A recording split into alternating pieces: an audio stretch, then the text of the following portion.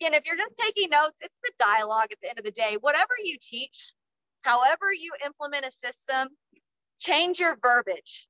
Okay, we've found that sticks. Everyone says help side. Everyone in America says get to help side, yelling at get to help side. It's just in one ear, out the other. So we've changed it to almost a verb. Our help side is big show. So what do they have to do on the help side? They're big showing, and then they get back. What do they do on a closeout? Tickle the ball, tickle the ball. Match that, catch the move. So change your terminology. I think that's something that's been so powerful in my systems is the verbiage we use is different. So it sticks, and you're actually coaching through words and actions that go with it.